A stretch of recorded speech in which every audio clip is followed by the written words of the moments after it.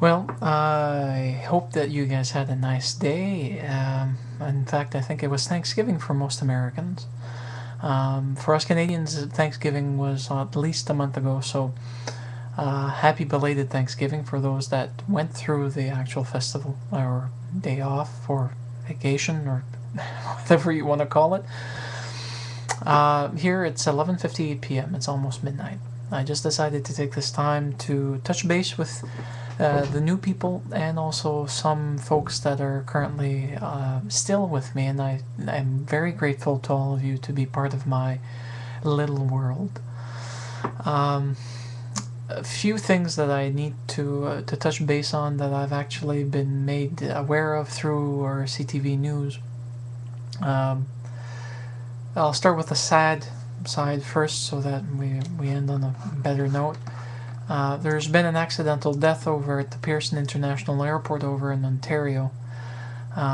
Pearson is one of the biggest airports in the Greater Toronto area, and unfortunately, a small child, 15-month-old boy, died Sunday night after wriggling out of his mother's arms and falling about 15 meters, although I've heard up to 20 meters, at the Toronto's Pearson International Airport.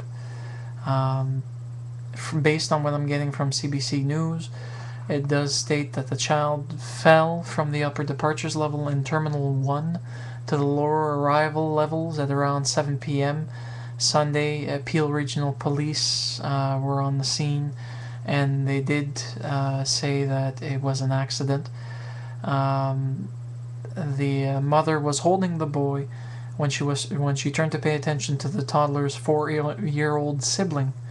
The mother lost her grip, unfortunately, on the child when he began to wriggle in her arms, and they rushed the child to the hospital with serious injuries, but he died late Sunday night.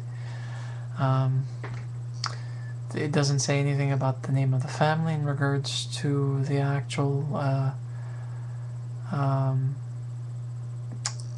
actually, here it is here. The boy was identified as Lucca Romano, and to Flavio and Veronica, I do send my deepest and sincere regrets in the death of your son. I just hope that your lives will still go on and you'll live in the memory of your son. That said, on to different news, but a different vlog. Keep up the pace, people. It's just that I don't want to have this tied into anything else. In a few moments.